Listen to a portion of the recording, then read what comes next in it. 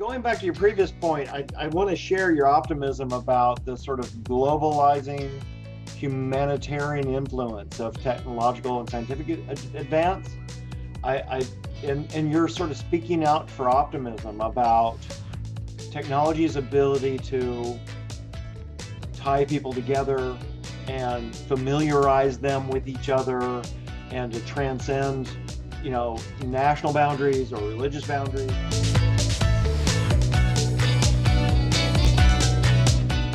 This conversation, Matt McCormick and I talk about Nick Bostrom's vulnerable world hypotheses. We look at things like Drake's equation, Fermi's paradox. We also look at Nick's simulation sort of, hypothesis. We also get into a lot of geopolitics and emerging trends. And important for me to share that the opinions expressed in this are my personal opinions and Matt's personal opinions, and they have nothing to do with Algo or Matt's university. So just a little bit of a word of caution. But just with that, we talk a lot about Neumann probes and where are all the aliens, if there are any, and look at it from many different perspectives. So this is a holiday style, informal, two friends talking. Matt certainly is very knowledgeable about these things. So hopefully you enjoy this conversation and have that much fun the way the both of us had. And here is now part 3 of my conversation with none other than Matt McCormick.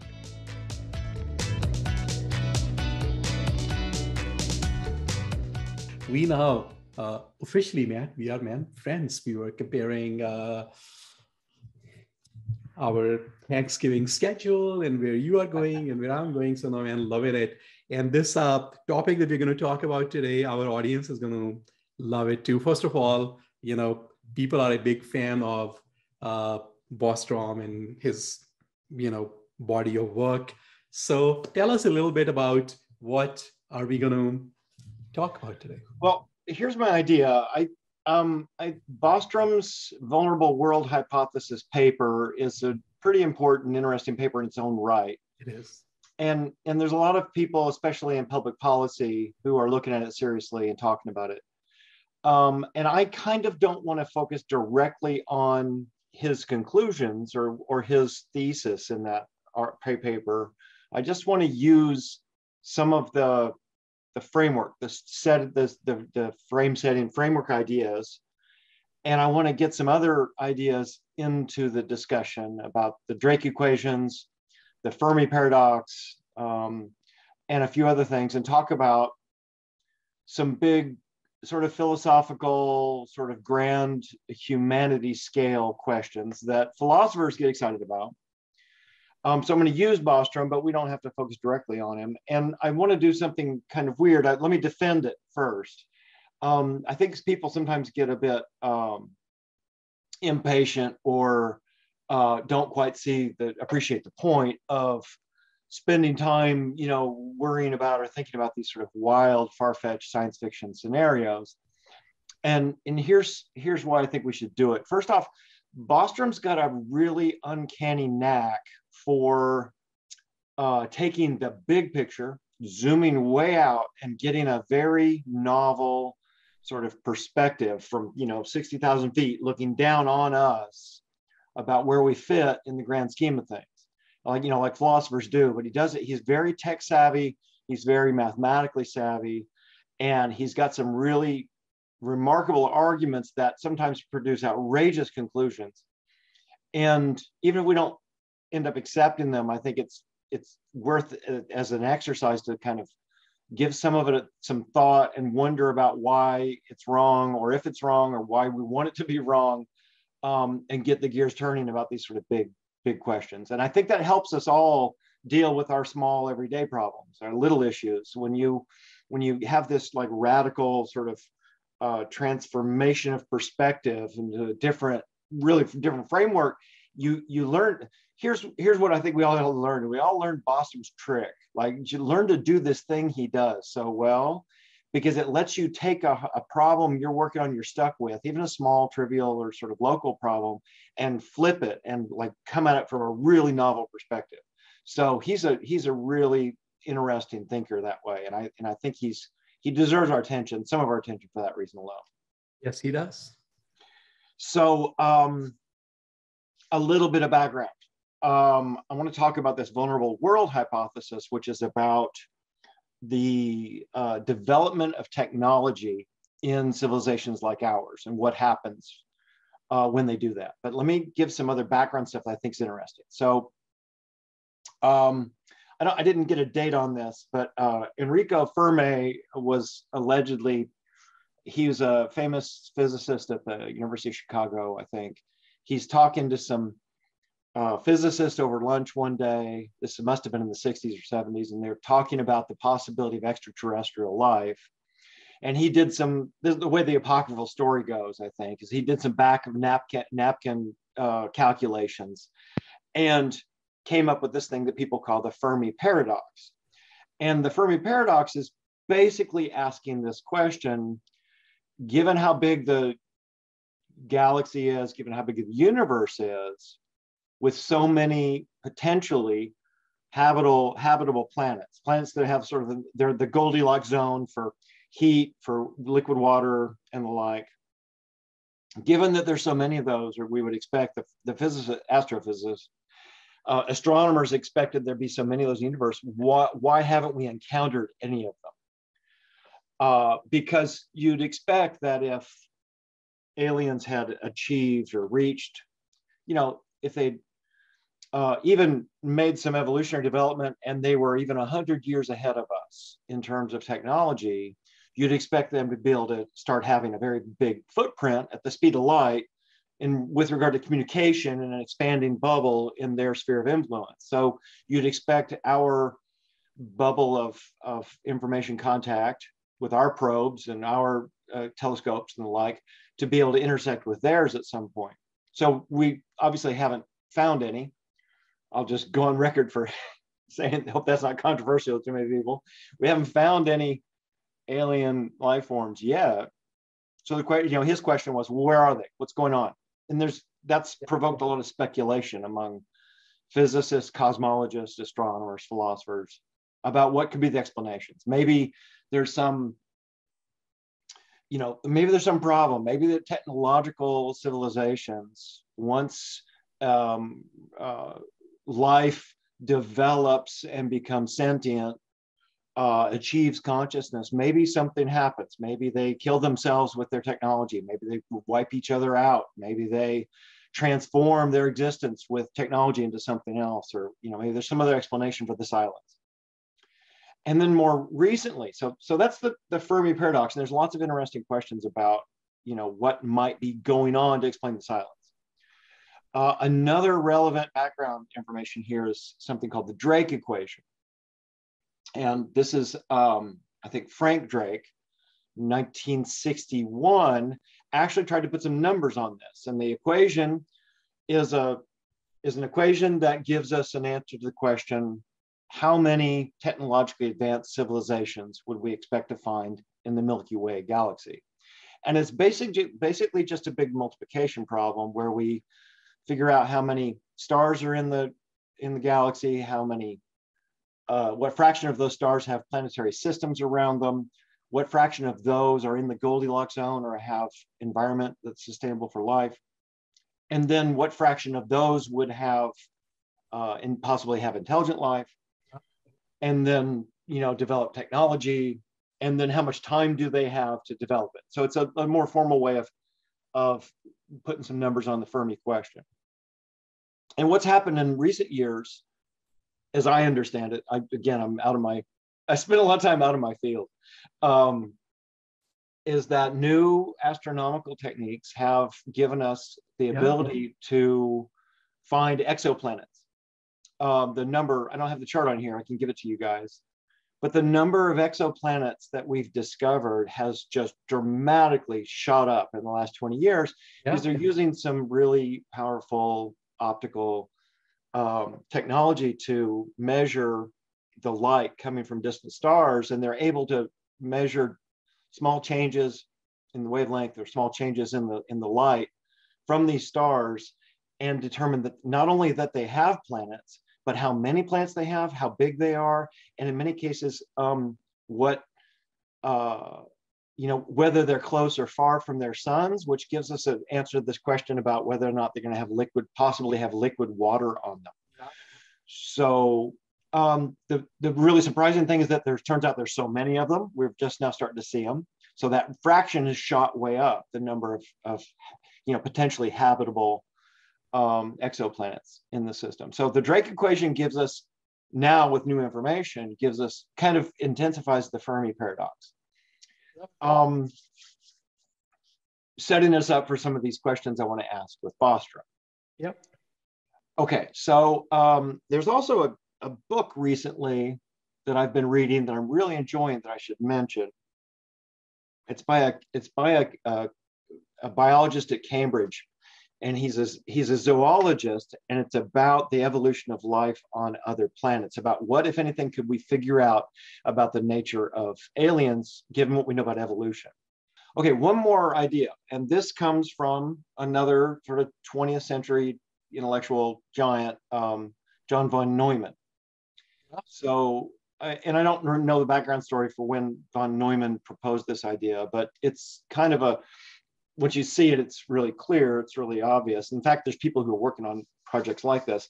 So a von Neumann probe is a space probe that you launch, and you send it out into the solar system or further, and you build it so that it can seek out and gather materials, maybe from an asteroid belt, maybe from the surface of a moon, especially metals. So you build it, basically with a 3D printer, program, self-operating 3D printer system on it, so that it can gather the materials to duplicate itself and build more of itself. So the idea then is, and we're not far from being able to build something like this. There's already people, there's some startups in Silicon Valley where they're working on 3D printers that can operate using Martian soil. Yeah. Trying to figure out what we can build with, the materials available on the surface of Mars.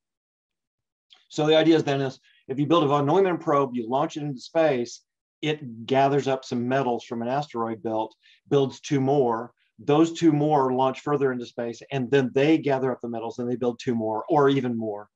And so you get this combinatorial function here, so that it, very quickly you populate a huge bubble of space around you with von Neumann probes that are moving out at whatever velocity you can get them moving at.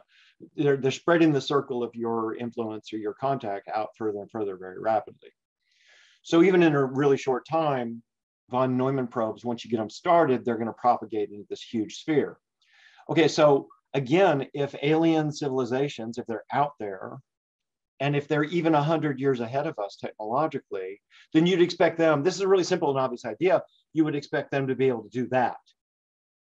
So why haven't one thing we add on that is that, do you think that some constraints play, you mentioned some constraints, but some other fundamental constraints play a role into why we don't see all the aliens and their drones flying around and all that good stuff? Because speed of light, when you look at it from a cosmic perspective, it's pretty slow, in the sense that if we just were to, at speed of light, go to the nearest star that is X million light years away, or whatever that is, or whatever, how many light years away that is. So even when you travel at speed of light, it takes a lot of time to get there. And that is why, on the cosmology side of things, the light reaching us from ancient parts of the universe now has given rise to all this wonderful new wave of physics in the different branches of cosmology. Do you think that that is a contributing factor, that because of the speed of light, kind of people are trapped into where they are for the most part, and even if they try, that they can't, easily get from point A to B, knowing the physics of today? The other quick point I'll mention is that certainly if you are approaching speed of light, then special relativistic effects kick in, which means that it is going to be a pretty much a one-way journey, because from wherever you are coming from, even if you come back, they would be long gone by that time because of all the time dilation. So just wondering, that is the setup such that it is designed to kind of, keep everybody in their own circles? Right. So, with humanity, sometimes people say one of the first signals we sent into space was Hitler doing the opening ceremonies at the 1938 Berlin Olympics. Yeah. So we've only been sending out signals at the speed of light for less than 100 years. Yeah. So there's lots of possibilities here. And again, even if an alien civilization is 100 or 1,000 years ahead of us, that means they've got 100 or 1,000 years ahead of us on that expansion of that light cone. Yeah. Not even with probes. So obviously you send out probes at sub speed of light, maybe much lower than speed of light, obviously, but signals are going to go out much faster. So if they were even a little bit ahead of us technologically, or at work on this project 100 or 1,000 years ahead of us, then you'd expect their sphere of influence to be bigger and bigger. But you're absolutely right. The fact that we have not encountered any such signal or drone or contact suggests that there's some either deep separation, spatial deep separation, such that just the physics of the traversing the distance is not making it possible. So it seems lonely for us all. Or temporally, we're out of sync with some alien civilization, such that we're way behind, or they're way ahead, and they're doing something else. Or there's something else going on here where people want to keep their heads down. They don't want to draw attention to themselves. Or there's, Bostrom's vulnerable world hypothesis comes up here too.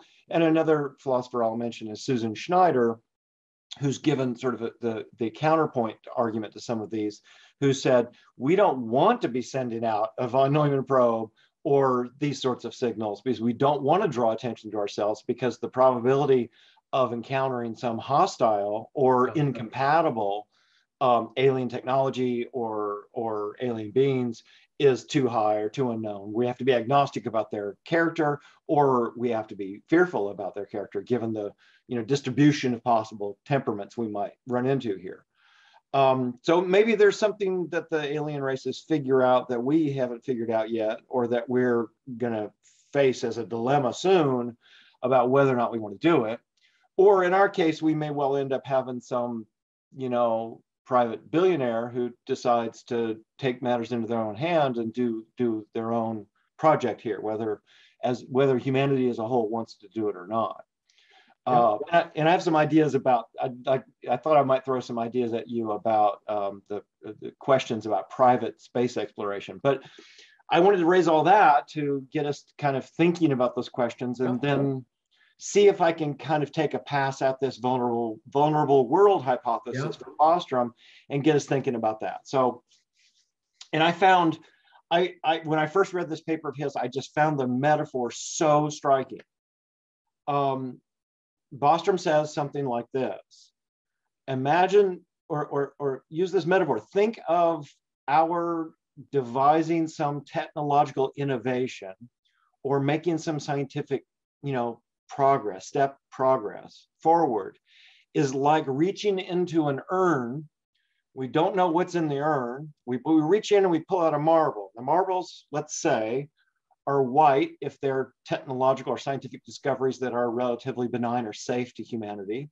They're black if those technological or scientific discoveries are deadly or destructive to life on Earth. Or they might be gray if they have some mixed application.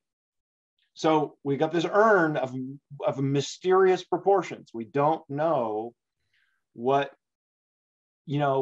articles are going to get published in Nature next week that might expose some potentially, disastrous technology. And he spent some time talking about the really obvious, the really good example here is nuclear power.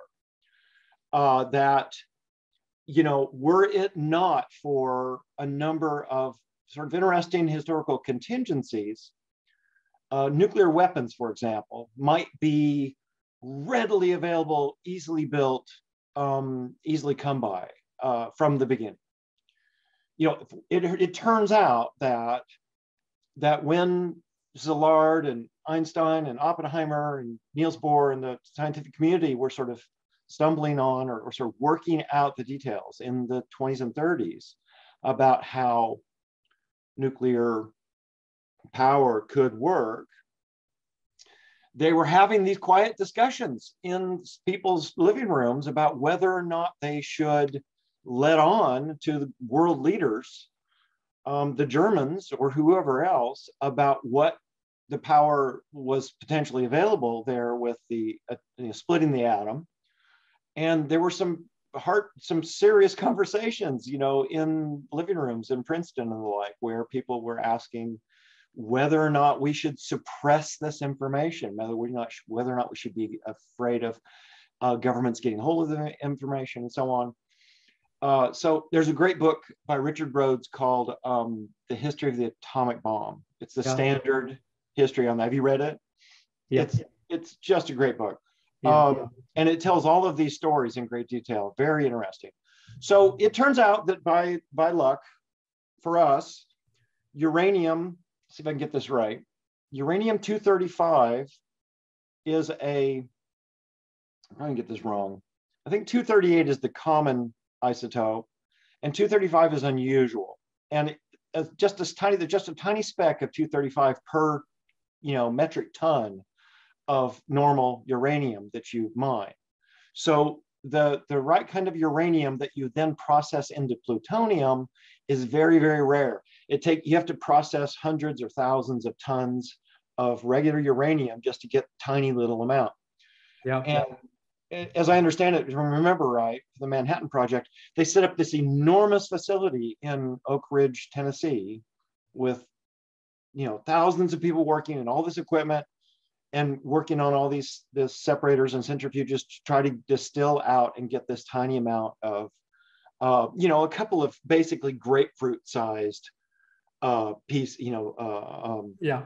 amounts of purified this uranium isotope so that they could build those two nuclear bombs, and those are the only ones they had.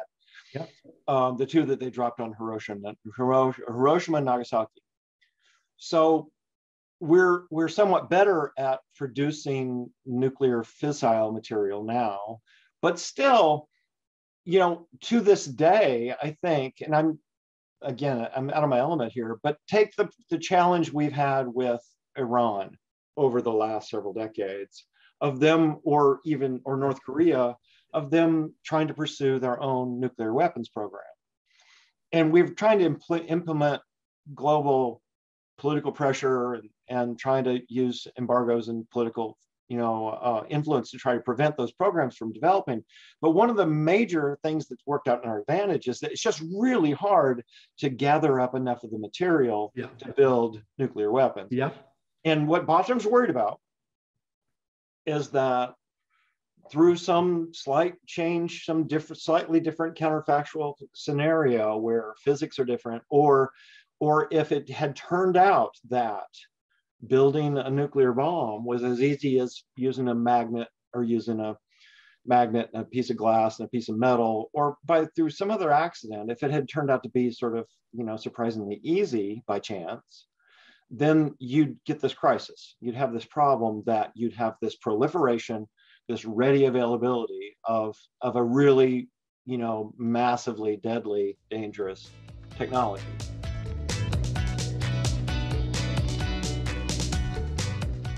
A couple of questions that are relevant, I think, at this very juncture are, first, is it fair to assume that in the universe, physics is same everywhere, and universe is pretty much the same? It's not that we have one physics and somebody else has a different physics.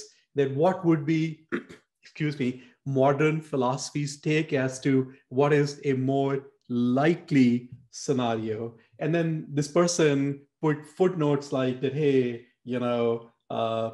all notions that, some parts of the universe are special and very differentiated from others, over time, those things keep getting proven not right. And it's more probable, since Big Bang kind of happened everywhere, if you look at the observable universe, that physics is same everywhere. And this, some other quick anecdotal type comments that that sometimes there is a exotic description of observable universe, and and far apart from us, some part of the universe is getting into that unobservable thing because of the speed of expansion and all that fun stuff. But then this person says, at the same time, we too, where we are becoming unobservable for those who are over there. Right. So, and here we are. This is a pretty normal part of the universe. Probably right. There is a dark matter here. We can't perceive it. And we, every moment, we too are getting unobservable for somebody who's out there the same way. They are becoming unobservable for us. So their question is, is it fair to assume that physics or the laws of physics are pretty much same everywhere? Thermodynamics, entropy, arrow of time, all that fun stuff, gravity, quantum mechanics. Or is it more likely that different pockets of the universe have more exotic or different physics? And suddenly they know, sir, that you are a philosopher. So then the question to you is, what is modern philosophy's take on this question of one physics or many potential physics out there? It's been a little while since I've reviewed some of that, some of what's going on there. But look, what modern philosophy's take ought to be is what the astronomers and cosmologists tell us about the universe. And a good source of information here is Sean Carroll's The Big Picture. Yeah. Very, very accessible book. And he actually, he's a passable with his philosophy skills, and he does a decent job tackling even the philosophical issues, but the book is about all the big questions. And he's an expert physicist, and he explains all the details there. So the Fermi paradox worries and the Drake equation worries that I was describing are ones that apply to sort of our local galaxy, let's say. So the Milky Way, nearby objects. And as I understand it, our universe is the larger context in which we all exist. And that originates with the Big Bang, 13.7 billion years ago. And we've also recently discovered that not only is there this continuous expansion, but as everything from this singularity point, 13.7 billion years back, starts to expand, it's not only is it moving out and everything's spreading out, but it's moving out faster and faster as it goes. So you're right, with our sort of immediate, not galactic neighbors so much, because that's not so measurable there, but in the really big picture, there's this sort of long-term, expansion where everybody's getting more and more lonely, more and more isolated. So that's a big picture challenge, overcoming this, these distance gaps. And I think that according to modern physics, then they put that whole story that I just told within the context of a multiverse explanation, where the multiverse is a mathematical physical construct theory that they've come up with to explain some of the observables that they get at quantum mechanics and the like. where our universe is just one of infinitely many universes that are all within the multiverse. Those universes are not traversable across back and forth, at least because of the distances or because of the differences between them. But also, according to some versions of this, those different universes instantiate different sets of physical laws. So those are and perhaps all of the possible arrangements of internally consistent physical laws get instantiated in those different universes. So when I say our universe, I mean our universe where these laws hold. And I believe that the assumption is in physics is that all of the evidence that they have from our Big Bang out is that all of the matter and all of the stars and all of the universe that we can observe all conforms to or abides by the same set of physical laws. So they do assume that. And I think it's a well-justified assumption.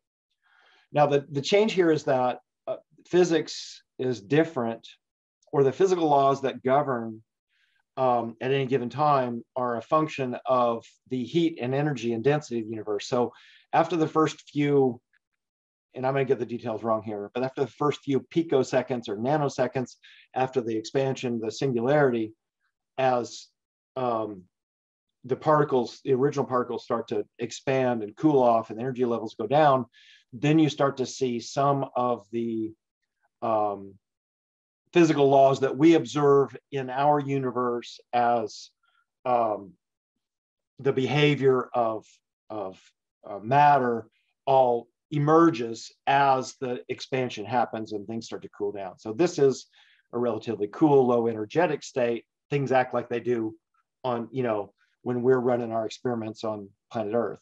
But at the first few, fractions of a second after the Big Bang, there were different behaviors, different physical behaviors of matter, but that's all according to a larger structure of physical law. Yep. But again, I'm way out of my league here. I'm just giving kind of the highlights of what I know. One of the interesting things that I've done recently is in my philosophy of religion class, just to head off some of these questions, I just start the course with, okay, here's the current state of play in modern physics and cosmology about how old's the universe, where did all the matter that we know come from, what's the Big Bang, when did the Earth formed 4 billion years ago, life, abiogenesis occurs on Earth about 3.5 billion years ago. And I give them kind of a grand history of everything, a quick rundown of, the really big expansion of hominid brain cavities happens about 2 million years ago, where you get early hominids evolving into modern humans, and all this sort of expansion of their intellectual capacity happens very recently and right up to the present. So I kind of give all my students a quick rundown of here's what we think about the state of things. And whatever else you want to say about religion or about God or about anything else you believe about the rest of the world, you're going to have to account for this. You got to fold this in somehow. You can't just ignore this or write this off. Or if you do, you've got to have better grounds for rejecting all of that from physics and cosmology than you have for accepting it. And you have better grounds for these reasons you've got for rejecting it. So I kind of laid that down as the first line in the sand. Yeah. Okay, here's the facts. We got to deal with this. Not to say that you can't hold any kind of theological views in that context. I mean, I don't, but some people do, and I just say, fine. You got to face these facts too. You can't be just a sort of in denial about that. Okay, I'm a bit far afield now. So I think that the short answer is, in our universe, physics is the same throughout. Yeah. And then according to multiverse theory, another good person to look at here is Max Tegmark. I've got an article or two I can send you. And according to multiverse theory, you see the instantiation of different sets of physical laws in different universes. But those are way beyond the scope of any of our von Neumann probes or our ability to go probe, right? Those are far too far away. So the problems we're worrying about are local by comparison. Yeah. Even though they might be thousands of light years away.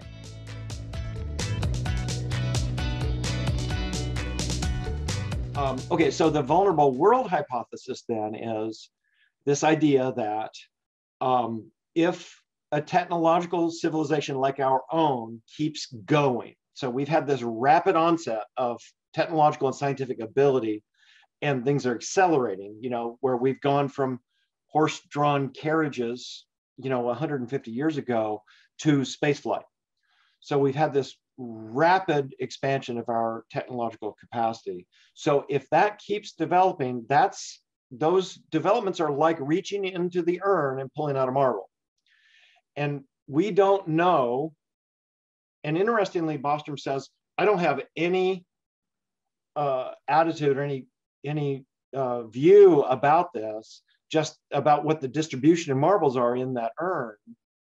All I know is, for example, with nuclear technology, we've managed, that amounts to a gray marble, because it's got great positive potential. We've made great use out of it and gotten great benefits from it, but it's also has enormous destructive potential. So there's an example of technology, the technological advancement we pulled out of the urn, and we've managed to just dodge the bullet there. But we got very close and very tense and had a lot of conflict over it. And we've had, Cold Wars, and we've had 70,000 nuclear weapon buildups on both sides of the Soviets and the Americans. And we've had very tense, it's they're called it a close call. Even worse when you find out about recently lots of these documents have been declassified. And it turns out there's a whole bunch of these close calls that happened during the nuclear age and all this tension with Soviets. There was a Soviet missile commander who refused to take an order and decided on his own that he shouldn't launch. And it turns out it was a mistaken order. It was and he shouldn't have, and he saved us all, and nobody knows anything about it. There was a nuclear missile silo in Arkansas that caught on fire one night and burned down. It was the middle, almost in this suburban neighborhood. And there was this whole crisis with that thing. And there've been a number of these, they've been We got close several times. And you mentioned Max Tegmark. He does, from time to time, he celebrates all these unsung, unmentioned heroes who probably because of them, we are all here today. But it speaks to that Bostrom's point on the gray marbles in the vulnerable world hypothesis. And Bostrom spent some time in the article playing around with different variations on theme. I mean, maybe it's a technology that takes a nation state's resources to develop, and maybe it takes thousands of people and lots of resources and lots of time in order to invest and get the thing up and running, like the nuclear weapon. Or, and I'm trying to remember where I heard this. I think he said in an interview somewhere, imagine that within a few years from now, we start building really capable molecular 3D printers that you can order off of Amazon for a few $100s. So now all it takes is, an Islamic fundamentalist who's intent on destroying Israel to create a virus that singles out anyone with Jewish genetics and, wipes out, targeted bioweapons. So, and you start realizing something like that could easily become readily available. So you've got this problem where you don't have sufficient governmental supervision or maintenance, or maybe you don't even trust the government because they can't be trusted to do it either. We've got this diversity of opinion and motives and goals. There's a guy who just drove his car into a Christmas parade a few days ago. There's certainly the will out there in some people's minds to do great damage. And one of the things that's stopping them is they don't have the power, the money, or the ability. So were they to have access to some technology like this, they could do massive harm. That is a very true statement. So we're pulling out all these marbles all the time and wondering and hoping for the best. And we don't have any. And I'll say a few words here about what Bostrom's doing with this. So it's kind of the implications are grim. I mean, this is a very kind of stark and depressing conclusion here. But Bostrom then worries about, okay, so as a matter of policy, and this is what he does at his Future of Humanity Institute is worry about these sorts of things ahead of time, sort of a doomsayer about this. Yeah. As a matter of policy, we should be prepared and get on the front of this, just like with the AI superintelligence problem. And it would be better if we could come up with some kinds of policy decisions or ways to handle this before it happens than trying to deal with it once the cat's out of the bag. So maybe we need massive global, surveillance state where everyone's being closely watched and monitored. Maybe we need, effective government agencies and policing that can shut down a technological development like that. Maybe we need some capacity, some way to suppress information or suppress knowledge.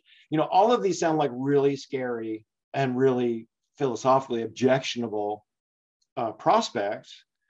And it's not that Bostrom is necessarily advocating for any particular one of them, but he's trying to run through and make a full list of what, if anything, could we do to try to deal with all this. Is it fair to assume, Matt, that the same way life cannot be contained and it always finds a way to break away and run away and all that good stuff, that can we say the same thing about technology as well, irrespective of its use, that the technology and its innovation and pace, that those processes, that they probably cannot be contained either, and they will continue going? What's sort of your take on that? Yeah, well, when I was young, I was very sort of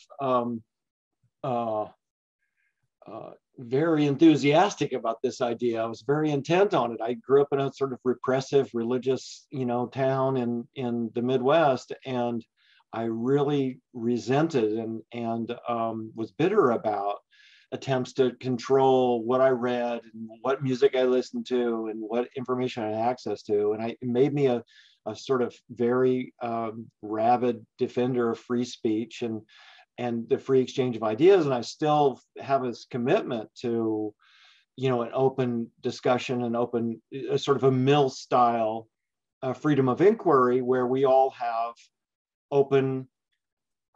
the open, safe opportunity to exchange ideas, even crazy ones, with each other, and work out the details with each other. I still feel sort of ideologically committed to those ideas, which puts me at odds with some of the sort of contemporary developments in the liberal politics on campus, because there's some sort of illiberal and free speech suppressing forces at work on the left that have good intentions, but they want a lot of our ideas or a lot of our discussions to be stifled or choked or prevented or banned or canceled or what have you. So that's another kind of conflict. But Bostrom's raising a new question, right? I don't know how you achieve real containment on ideas here. I mean, the example from the development of the nuclear bomb is really informative, because that Richard Rhodes book is great for this, because there's all these physicists all over. In Germany, there's physicists. There's a program in Japan where they're working on a bomb program. They didn't get very far, but the Soviets are obviously doing it. The Soviets had spies planted within the Manhattan Project who were taking the information and the discovery straight from New Mexico back to the Kremlin. And so the Soviets tested their own nuclear bomb just a few years after the Americans built their first, did those tests, those Trinity tests in the desert. So it was like there was a kind of zeitgeist here where all the physicists on the planet, at least the ones who were reading the journals and the ones who were up on the front edge of the discipline, they were having these conversations. Some of them thought it was impossible. I was trying to find the story, track down the story. There was somebody who gave a speech right there in the 30s. It might have been Rutherford. It wasn't Niels Bohr, but there's somebody who gave a speech denying that it was possible to split the atom. And I think it was Szilard who went the very next day, went on a long walk and figured out how to do it and published the paper and said, here's how you do it. So they were all struggling with it, but they all knew it. And even if you didn't publish it in the journals, they were talking and they were all close enough in development in their own labs that people saw the implication. So if it hadn't been, Niels Bohr in Copenhagen, or hadn't been somebody else would have figured it out. Somebody in Chicago, somebody else would have figured out. Just somebody else. It was only a matter of time. So considering that, Matt, if we assume for a sec that in some branch of this simulation of our thinking here, the free market economy and innovation, it continues on the current pace, and good guys and good ideas somewhat outweigh bad guys and bad ideas and whatnot. In that kind of a lifeline, what do you see as our future as individuals? Will we be more cyborgy in the future? We will get rid of all the hardware that falls apart. We will, fix all the at the molecular level. We'll regenerate limbs. We'll, say different body parts. So what is you have a good sort of thinking about it. So if we continue on this, path, what do you see in, if we are able to continue for 100, 200, 500,000 years, what is the future of us as people? In that question, we are not all destroying ourselves. Somehow the good, for my simplistic analogy here, the good guys, outweigh the bad guys, and there's a part of civilization that continues to make progress. What would we look like, the future of us? Because we are certainly going to innovate, we already are, much faster than biological evolution ever occurred, and we are taking charge with our consciousness and this higher order control. As we are becoming more and more self-aware and more capable, we can hack into this and hack into that biologically. What do you see happening to us? I've spent a lot of time, probably more than I should, reading science fiction novels and thinking about dystopian futures versus utopian futures. And you can think of sort of Blade Runner-esque cyberpunk dystopian futures. In contrast, with things where things go dark and bad, which Bostrom specializes in lots of those, versus these kind of utopian Star Trek futures where the spread and access to knowledge and efficiency of technology empowers everyone and brings everyone forward and liberates us to be able to pursue these noble things like exploration and knowledge and intellectual growth and all that. I'd love it if, the utopian future was in our cards. And when I was a kid, I felt like that was what I dreamed about. But there's a lot here to worry about. Tying into what you've asked and what I was talking about in the last question too, is that I used to think of, the advent of the internet, and especially the access to Google, and us having so much instantaneous access to so much information. Naively, 10 years ago, 20 years ago, I thought of that as being this sort of watershed event in human history that would overcome and eliminate lots of ignorance and lots of, it sounds comical when I say it now, but I can kind of mimic the way I talked about this in the 90s. I thought of that as a kind of great democratizing effect where anybody suffering from religious oppression in some little village in the Middle East, or someone, anybody with internet access anywhere on the planet, would have access to ideas and knowledge and information, and would thereby be liberated, and sort of local oppression and local harm to them would be mitigated by, them being able to grow intellectually. But obviously this is all, naive and silly sounding now in the sort of post-Trump, this epistemic apocalypse that we've been going through, where it's come, we've all come to find out that, among other things, what happens is when you give everyone such immediate, instantaneous information access to each other, is that lots of the people who had dangerous ideas, who weren't well informed, who weren't making good choices, and maybe they had crazy conspiracy ideas, lots of those people who were formerly kind of isolated in their, towns or villages or whatever, are now all instantly connected to each other, and they're able to network, and they're able to sort of snowball, and those bad ideas, wrong-headed ideas, and dangerous values are getting this opportunity to explode in the world. So, and with each new generation, we're as the especially with social media, as it develops so rapidly, each new generation's got to find its way through all that. So yeah, they don't have as much time to think or ponder or sort of puzzle it out, work out the details of how to get along with other people, and they're getting access to more and more crazier ideas and faster. And I think the consequences are really dire. I think we've got a kind of information apocalypse now that's doing great harm to people. So back to answer your question, what's going to happen with us technologically? Well, another one of my favorite authors, William Gibson, who wrote Neuromancer, says, he says, the future's already here, it's just not evenly distributed. And it's so prescient. What he's getting at there is that there are pockets, there are places, there are people who are on that technological cutting edge, or who have access to some of those great medical or cybernetic or technological advancements like you're talking about. And they're going to be able to employ those, and they will. And that will change them. And we'll get this sort of transhuman future here when we start, increasing our ability to genetically manipulate our fetuses, or biologically alter our bodies, or medical advancements and technological achievements that will enable us to live longer.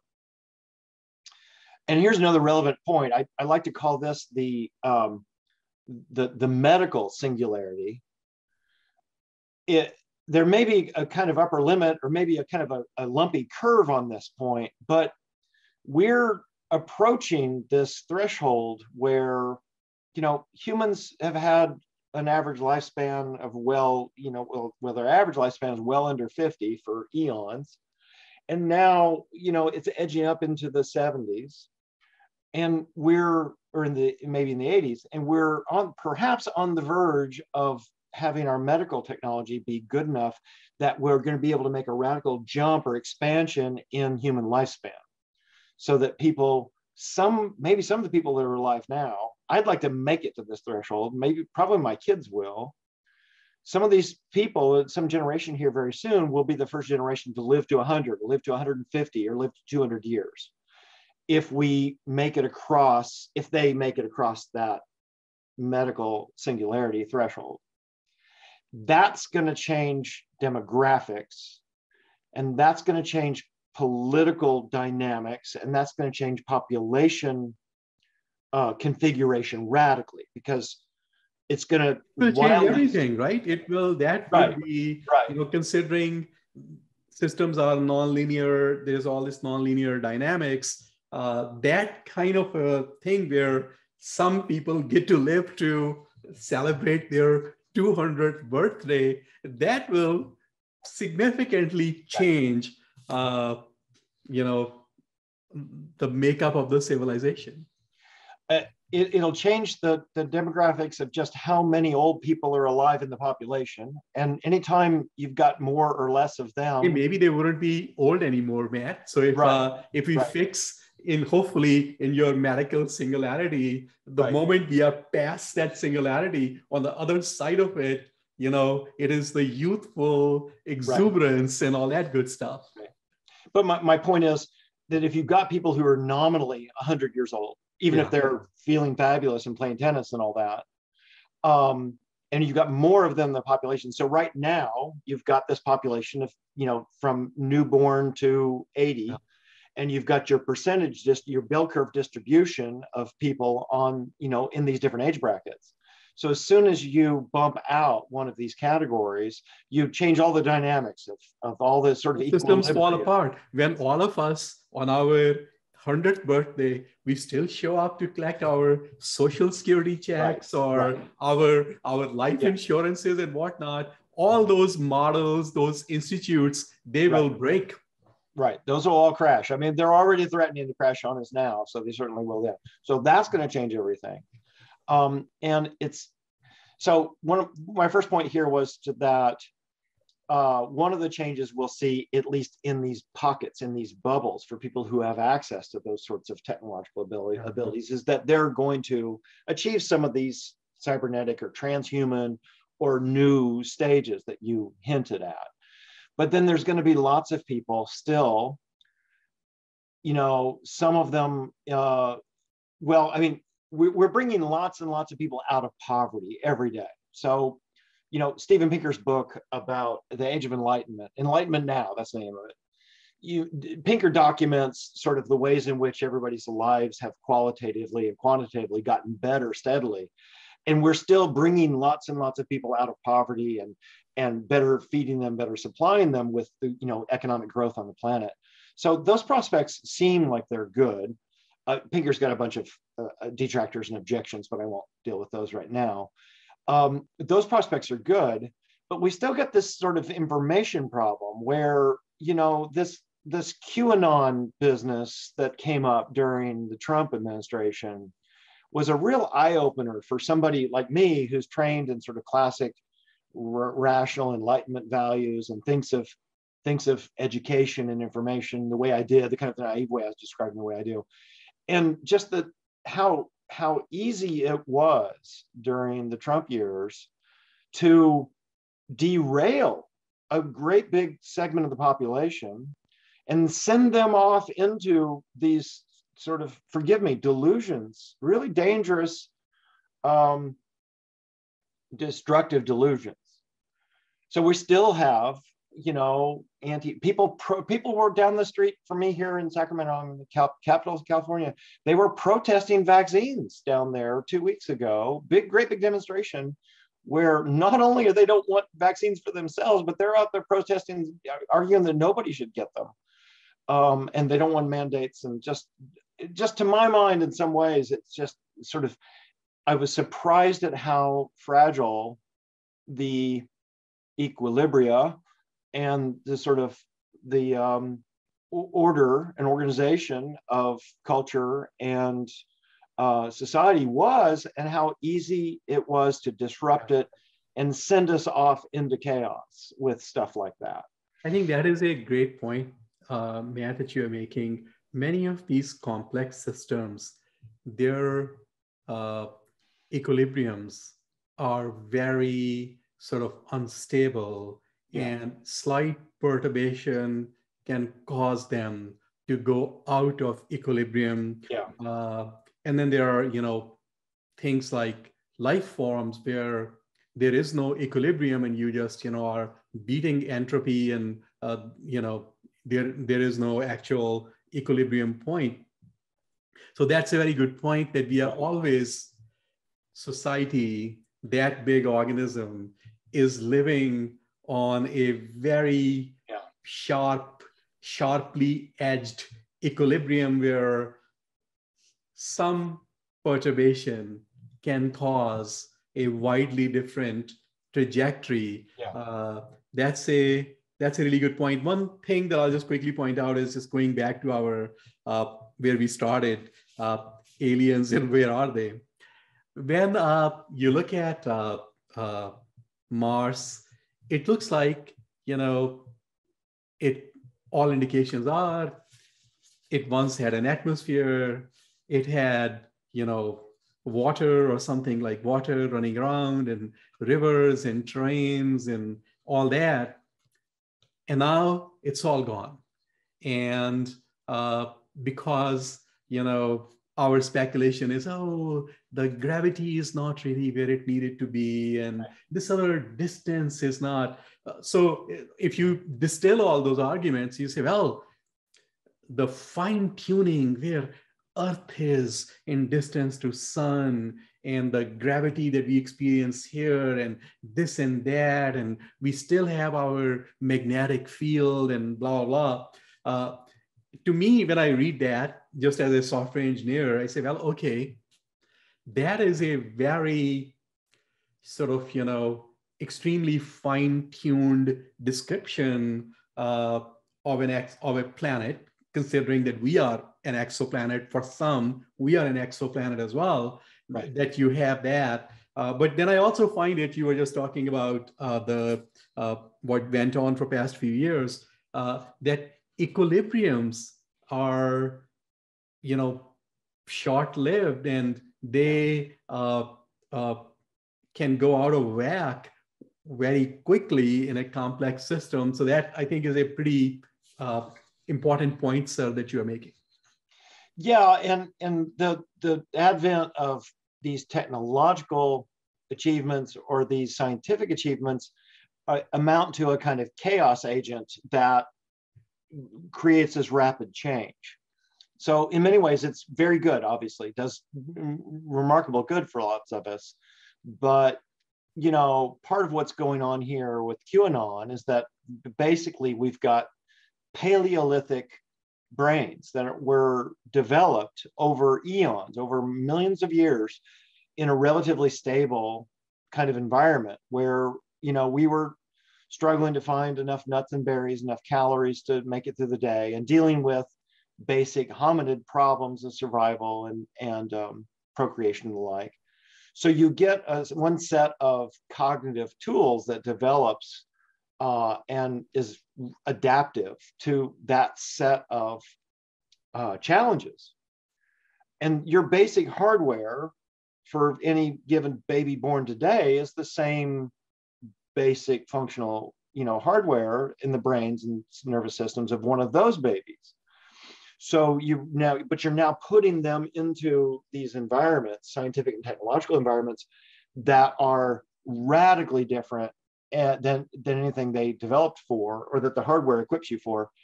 And they're having to find their way through it. They're having to sort of figure out tools. So one question I have, I don't have any answers for you about this, but I've been watching my kids, for example, the way they are trying to navigate and figure out how to deal with all the social media problems. Because all the classic problems of high school get all amplified once everybody's on TikTok or on Instagram or Snapchat or something, and they're all doing what high school kids do to each other, but now they're doing it instantly, doing it on their phones and doing it networked in this whole new way. And what's going to happen here is that as those technological abilities advance, every new generation of kids is going to have to develop a set of, critical thinking skills and tech sort of, they have to develop some street savvy for how to deal with, the embarrassments or the problems or the ridicule or the bullying or the challenges or the problems of a teenager's life, for example, that are now getting exacerbated and distorted or inflamed or accelerated by access to technology. And likewise, I'm finding it in the classroom that people are coming in with ideas that would have been more fringe, would have had less traction, and they're coming in sort of fully equipped to talk about them because they're getting reinforced and supported by their, QAnon conspiracy, communities or whatever. And that stuff's kind of just to put things in perspective, using your just classroom, and maybe you can change things a little bit. Give me a couple examples of some of these fringe ideas. Well, the core of the QAnon idea is that there's a secret cabal of powerful democratic global leaders who are running a secret child sex ring. And at some point, some of the QAnon people got it in their heads. They got a hold of some Democratic National Convention email exchanges where they had talked about a pizza joint in suburban Maryland or in Washington, D.C. And it turns out the pizza joint is just a mom and pop pizza joint that's got, they have birthday parties and video games in the back, in the basement and all that. And there's a guy who was, I forget his name, he was got himself really deep into this whole QAnon rabbit hole and got himself talked into a bunch of crazy ideas here, and convinced himself that Hillary Clinton was running a child slavery, sex slavery ring out of the basement of that pizza place in Washington, D.C.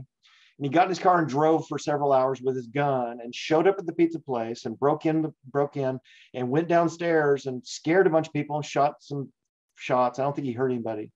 And he broke down the door to in the basement of the pizza place, only to find out that it had brooms and mops and cleaning chemicals in there. It was just a broom closet, but he was convinced that that's where they were running the child slavery sex ring out that Hillary Clinton was responsible for.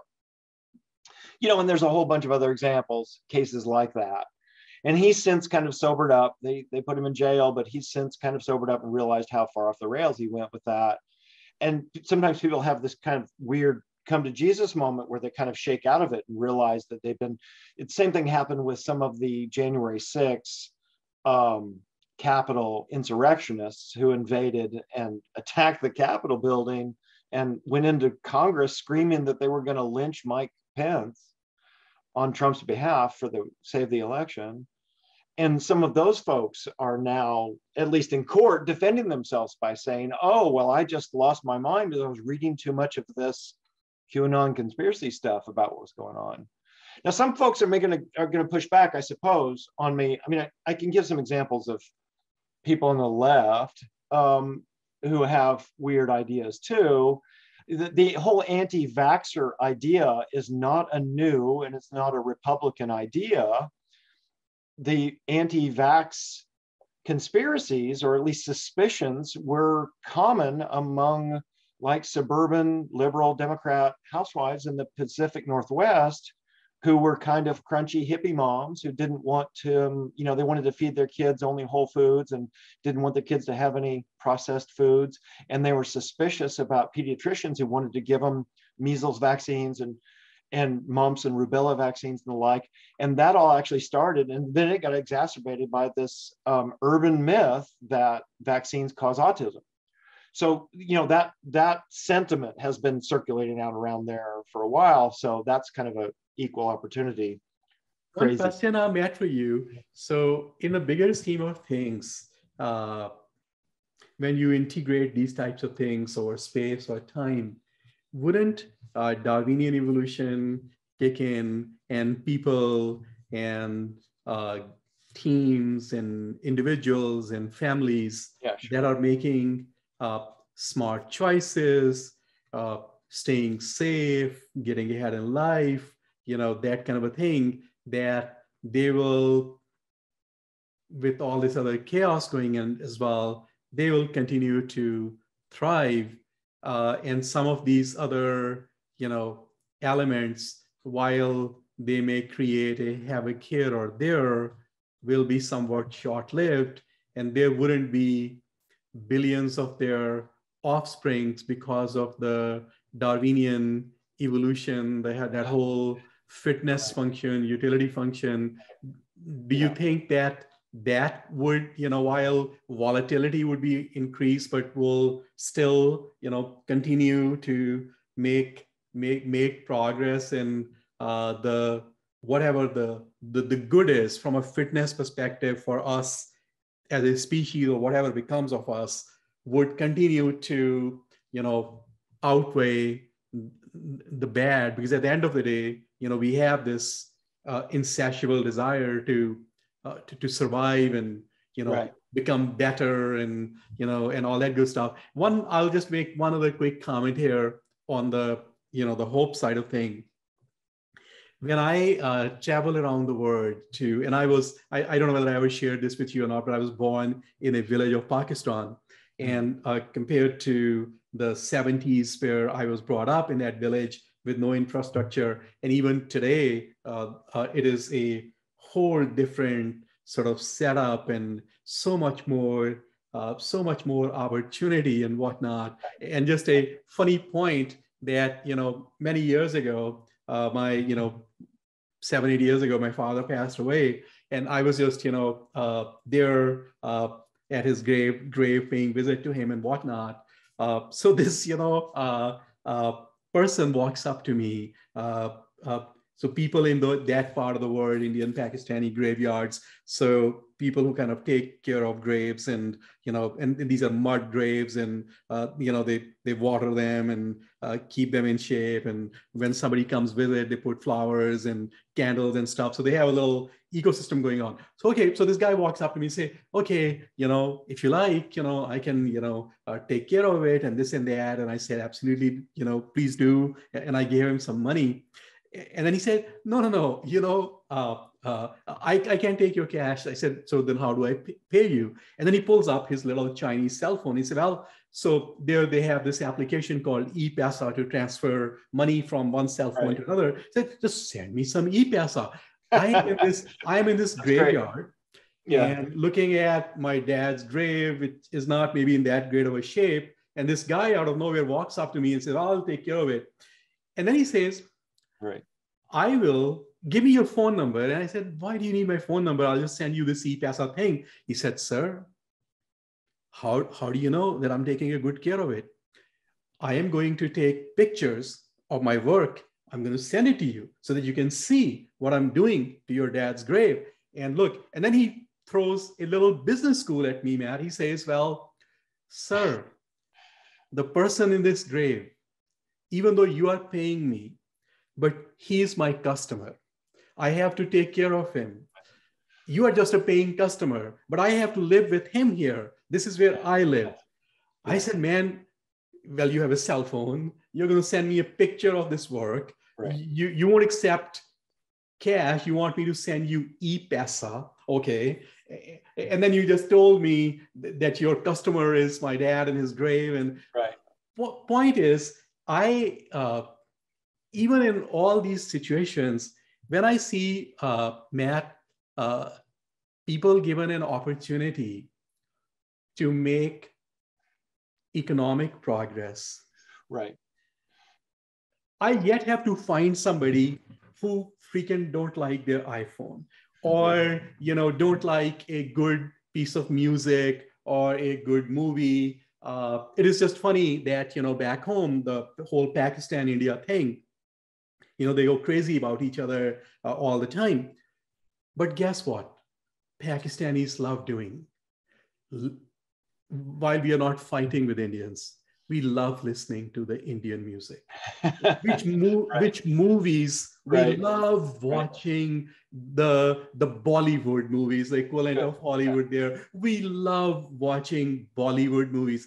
And then given an opportunity to people, irrespective of whatever religious background, whatever that they came from, okay, if I can feed my family and I can keep them safe, and I want my kids to go to schools. I did not even have a bicycle, but I want my kid to have a car.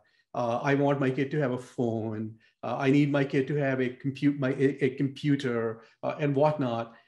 So I see all that as well, which gives me hope that more of that continues to live, that in a universe where there is an opportunity where people have work to do, and there is not a meaning crisis. I am hopeful for that kind of a world where we all have meaningful jobs to do. I'll give you one other just quick example, then I'll give it back to you, sir. So in our company, Algo, there are 150 of us, so not a big company, about 150 people, mostly here in the US, some in other parts of the world too. And it's a pretty intense software business. And we are busy, we are growing, we are thriving, all that. Many of us are here in Midwest, and here winters are brutal. So during winter months, so since about half of my time goes toward coaching, mentoring my team members, learning from them, all that good stuff, the day is shorter, there are more dark hours and there are daylight hours. The meaning crisis takes a whole new level. People say, well, I need meaning in my life. So we have learned as a company, a small company of 150 people, that the biggest job of our leaders is to create meaningful, rewarding work for our people that keeps their dopamine or whatever other systems that allow us to seek reward and, gratitude and all that good stuff, for that to keep going. So I am just hopeful that if somehow there is opportunity for people to, no matter where they are, to make a living. I have seen even in adverse conditions, people would say, I'm not going to go and fight somebody's fight. Right. I like my family. I like my kids. I want them to be safe. And, that kind of, it becomes the dominant sort of a thing only when there is no opportunity and, it is total chaos and whatnot, then the ability for people to get recruited to those types of things is higher. Here, interestingly enough, the QAnon kind of stuff that you refer to, it looks like a little bit of a mental luxury. So I am still living with my mom, I'm still figuring things out and whatnot. I'm still protected by the system. And okay, so I kind of, I can get attracted toward those types of things. But I just, in general, have more hope that,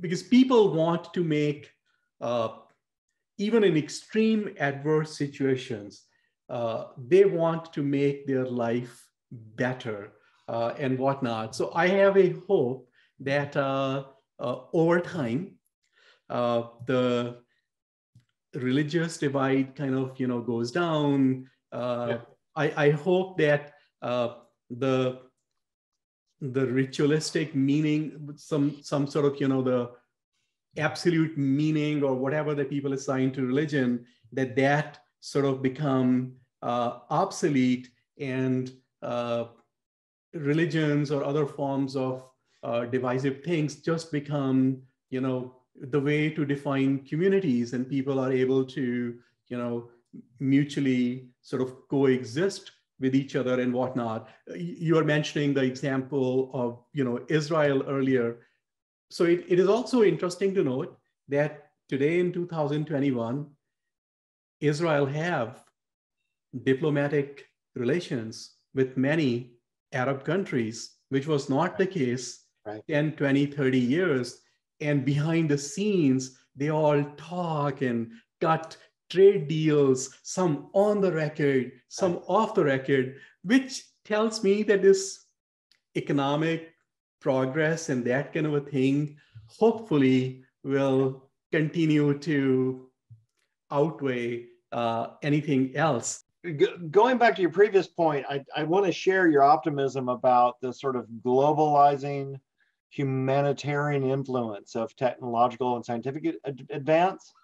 And you're sort of speaking out for optimism about technology's ability to tie people together and familiarize them with each other, and to transcend, national boundaries or religious boundaries.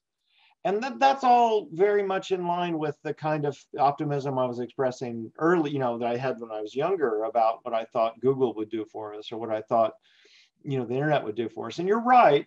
And by far, when we look at India, Pakistan, China, lots of those countries, we've, advances in scientific and technological advances have raised all those boats and brought so many people out of poverty and done so much benefit there that we do well not to, we can't ignore that, can't neglect that. And what's happening there is, greatly improving lots of people's lives. Like your point about the caretaker who now monitors your dad's grave, and you monitor, he keeps you up on it with his phone. Like, it's got that potential. And I guess partly what I was getting at was talking about teenagers is that the circumstances we all sort of develop into now, we grow up into. I have to say this one there. And then that guy tells me, sir, I did not have at that point, for whatever reason, think about how backward I was compared to him. He said, I'm going to WhatsApp you. I said, and I at that point did not have WhatsApp on my phone. You didn't know what it was?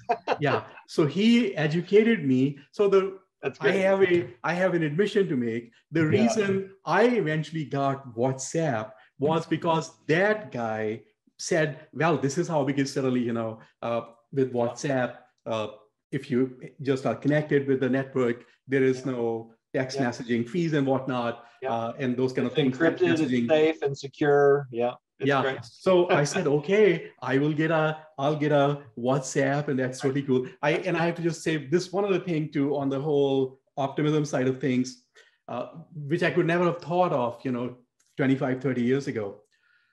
A few days ago, we were just on a work call. This is Algo, right? Some of our colleagues were here in the US, some in Pakistan, some in India, and some in Israel. We are collaborating with a company in Israel. And I just noticed how everybody's working toward a goal, a mission. We were all collaborating and whatnot. And we were having a Zoom call. So it was a Zoom call like this one, that was crossing all kind of national borders.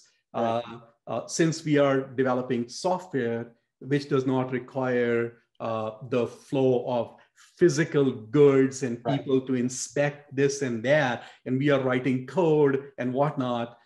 I said, man, this is good that, much less sort of, we are not worried about what US government, Pakistani government, Indian government.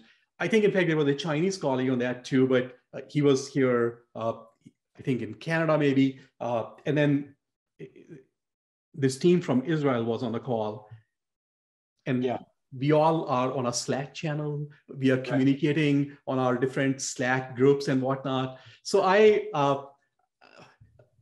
in that sense, maybe I'm, overly optimistic or have that bias, but I'm very hopeful that those kind of things will continue to win the day. Okay, back to you, sir. The future of work here is a really interesting question, and how we all adapt and sort of shift and deal with all that's really interesting, because the pandemic has, forced this big shift, and now people are not going to go back to the way it was.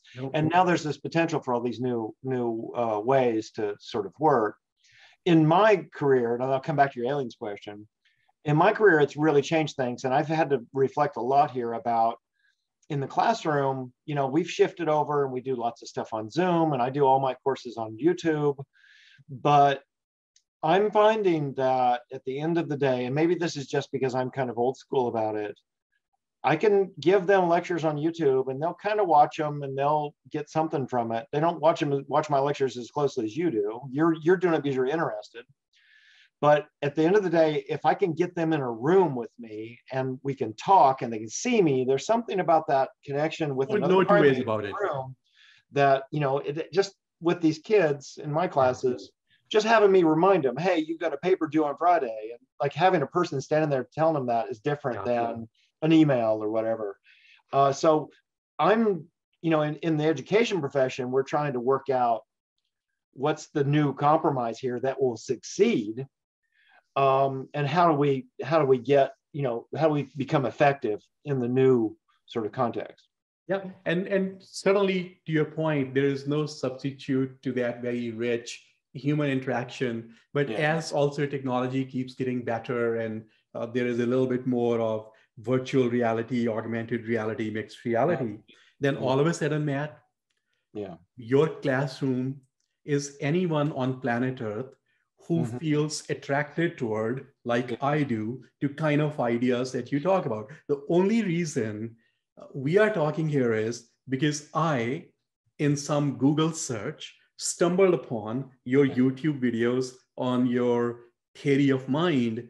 And I listened to the ones that you had on Dannett's, coining qualia, and then all the Stannis Dehan and Nakash, and a bunch of other models, the global neuronal workspace models, how Dannett comes at it, and how you framed all of Dave Chalmers. I said, man, that is like my version. Once I have a cup of tea and I have no distractions, like evenings or weekends, that is like my idea of heaven on earth, to say, okay, I'm going to listen to that. So I think, to your point, there are both sides of this, that we need our interaction, but at the same time, these ever getting better collaboration technologies are going to take your God-gifted teaching style and ability to explain concepts in a very easy to understand way to a much bigger audience out there. And so all those possibilities. Yeah, I agree. And I do the same thing. It lets me track down the things that I'm most curious about, and then find the people who are explaining it in a way that I can really digest and really work with. And then I can devour so much of it that way. It's really effective for me. But I'm sort of self-motivated like you are about, stuff I want to find out. So teaching people can be different when they're not there for their own sort of intrinsic motivation.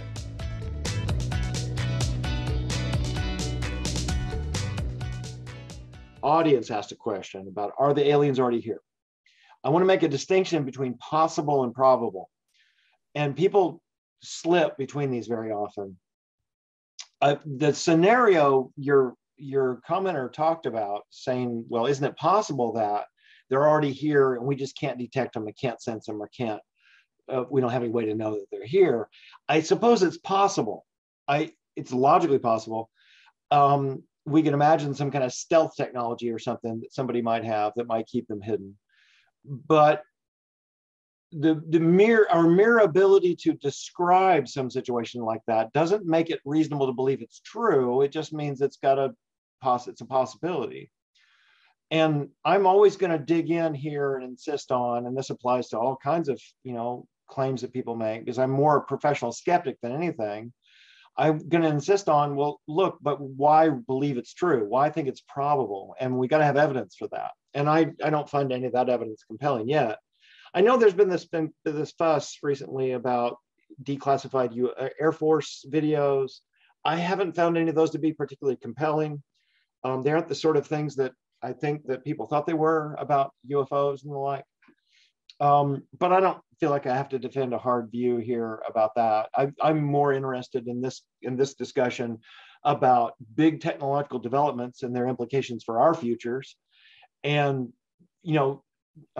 pessimistic or negative futures versus optimistic futures, and wondering about how we navigate that line. You've got some great ideas about that. And plus, that raises this question about, well, if there are other creatures in the universe who have evolved and stumbled onto technological developments, where would they be? What would they do with their technology too?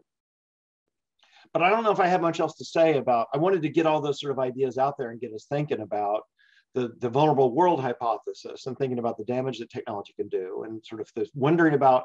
One question I wanted to ask is, can we make any informed guesses about what's in the urn where we're pulling the marbles out? Bostrom refuses to, and I wonder if we can infer anything. We can sort of make some Bayesian inferences about the fact that we've pulled lots of good technologies out and a few really dangerous and bad ones. Maybe that gives us some sense about the populations or the distributions of good versus bad technologies that lay in our future.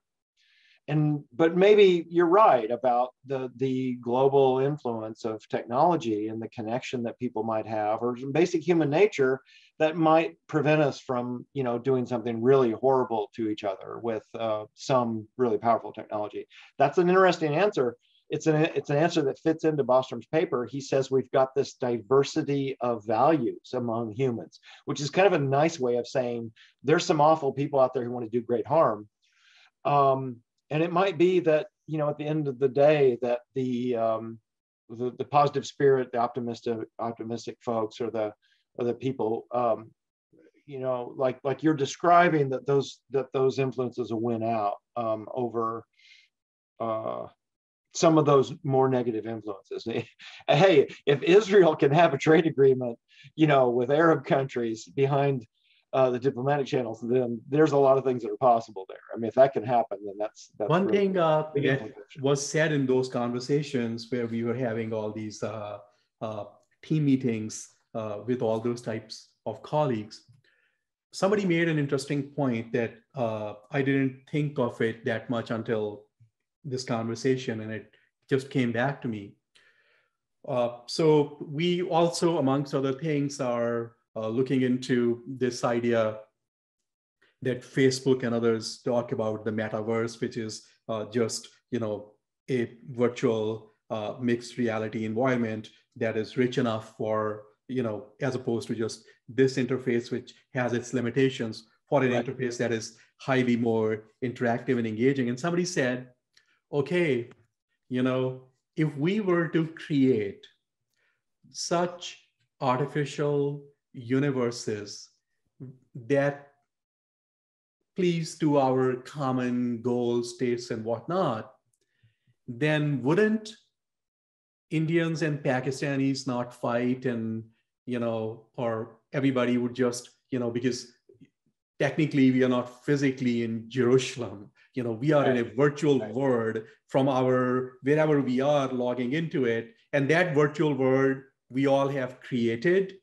There is plenty room for everybody, and and we are there because we created it. So and a bunch of people who are not there because they're not supposed to be there. So they were just saying that wouldn't that kind of if that is where people are spending most of their time interacting, collaborating, then there would be less of a need to fight on who should have which side of the city and that kind of a thing. So I found this point to be very sort of super duper interesting, that the possibilities of creating these other sort of virtual realities where we spend a lot of time, we start spending a lot of time, and what kind of dynamics will emerge, from that. Somebody it was not me making that point. Somebody else made that point that, hey,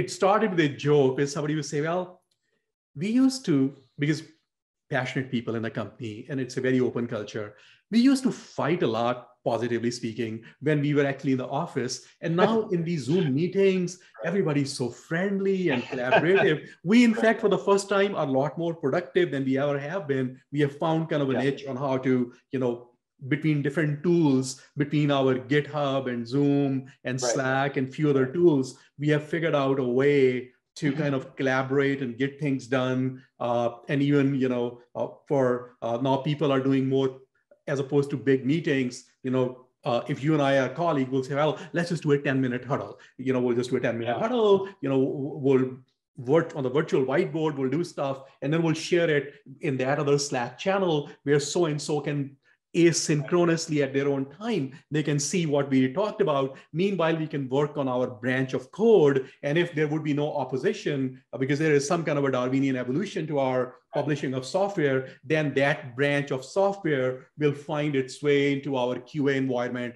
or production environment if it survives all those things. So it is just interesting to your point that how this COVID, this new way of working is forcing us we are reaching out even more, where we say, well, we no longer are just bound to only work with colleagues in Southeast Michigan. We can work with them wherever they are.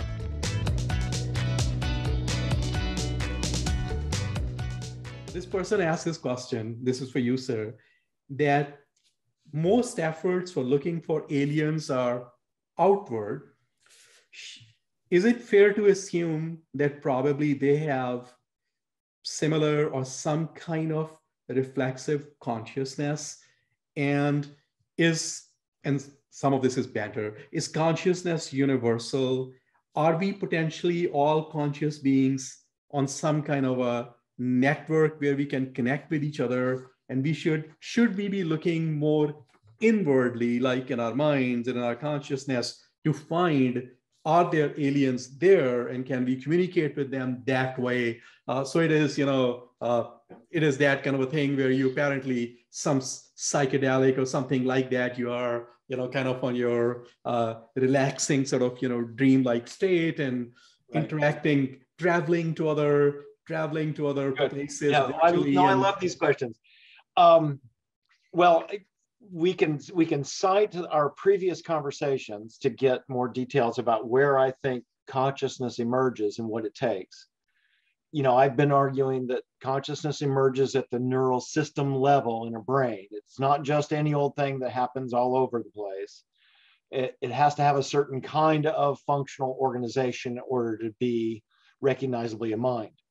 Now that's open. I'm open to the possibility that some alien organism or some alien technology or some terrestrial technology could have it too, as long as it's got the right kinds of features. And I think now, just for this audience here, in case they have not listened to we're going to publish all these things. So your thing there was, you define a mind to have certain qualities and, characteristics and structures. And then loosely speaking, if a mind fits all that mindness stuff, if it's a strong mind, likely that consciousness will also accompany, and consciousness will also be, or some form of consciousness will be present. I think it emerges from physical systems when they have the right kinds of properties. I mean, and all we have to do is just point to, your noggin to get our best evidence for that. And there's a whole big background discussion. We talked about it in our previous podcast, which you'll publish, about this question about whether other stuff can be conscious. And I think my short answer is just no, it can't be. I think there's good reason to think that doesn't happen. So if aliens exist and aliens are conscious, then there's going to be some requirements there. We do expect them to have certain kinds of features.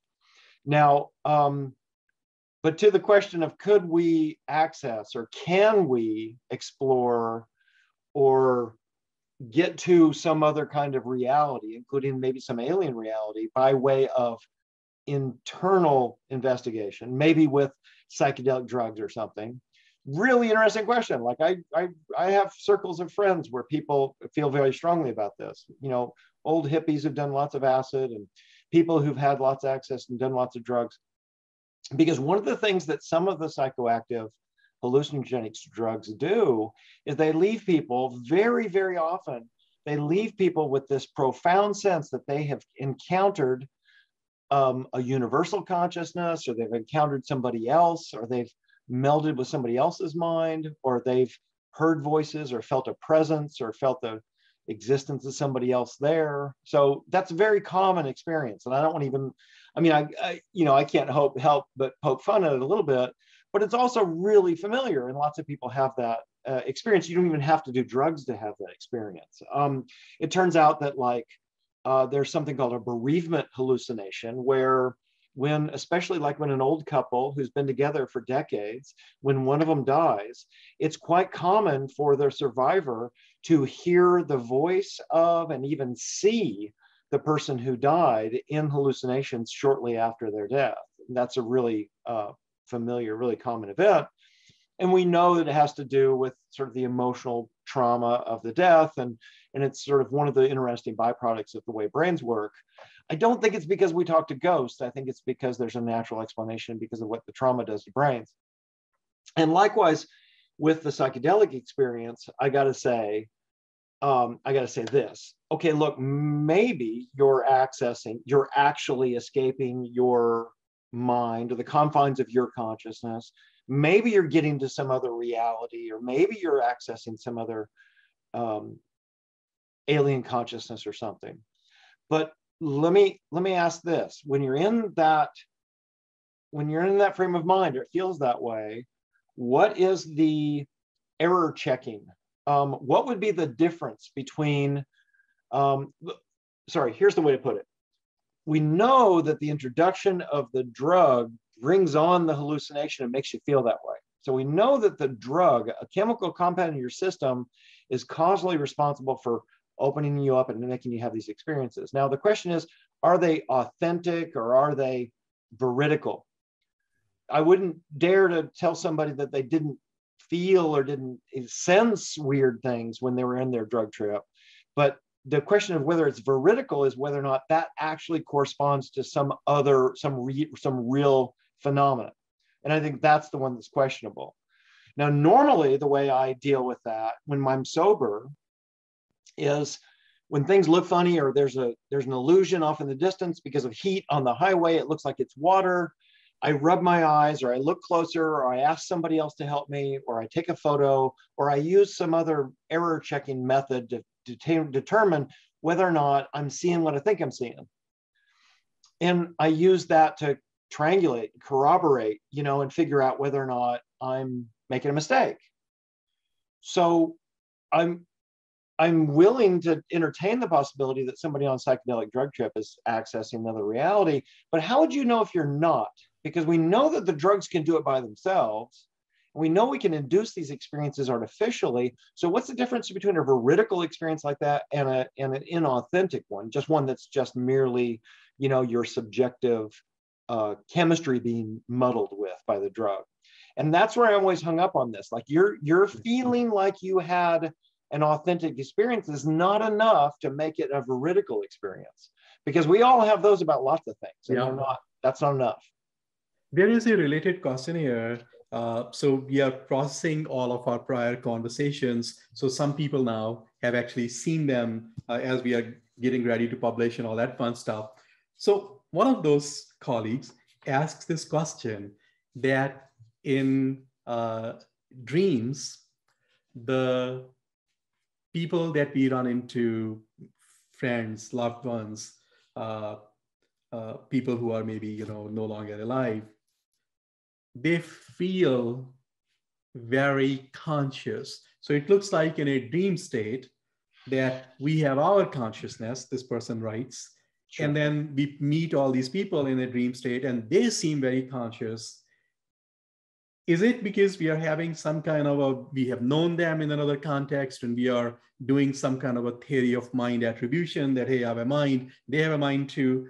Or do you really think, this is for you, Matt, that they have, in that simulation, calling dream a simulation, the dreamer, I have my consciousness, they all have their consciousness, and we all are agents in that dream and interacting. Yeah. And so that is a question that, hey, is it my consciousness that I'm projecting upon them, or just some kind of a theory of mind thing going on here? Yeah. Or in a dream, all these agents, because in a dream state, it feels like to me as a dreamer, they all are conscious. That what would be a good way to think about it? An illusion, a projection, or are they really, conscious? That's a good question. Yeah, I hadn't thought about that. I guess I think the only person who's conscious, insofar as they're conscious at all during a dream, is you. And I'm having memories and feelings, or I'm having an experience when I'm in my dream. I see my wife and she says something. Well, I don't think there's, okay, so my wife is in the other room doing something else and I'm asleep having a dream about my wife saying something. Well, I don't think there's actually my wife's actual consciousness in the other room, and there's my wife sub 2 consciousness in my dream. There's not like another one. It's just me fabricating that, or my dreams are generating that. I don't think that it's actually duplicated the actual agent. And I also I think we should point out that, you said, is it just theory of mind? That's a really remarkable capacity. Like it's inescapable for me that when I look at you and I see where your eyes are going, or I see your lips moving and you say things, I see you as a mind. I can't not see you that way. It's like this module that I look through that instantly organizes some of my sensory experience into that kind of unit, or that kind of thing in the world. So it's one of the things my brain does is project mind into stuff, into the world very easily, very readily. And we're very good at it. And we have really deep-seated emotional connections to lots of those. And we have memories, and we have very rich experience with those. So it doesn't strike me as being very special or profound that we do it in dreams, I guess.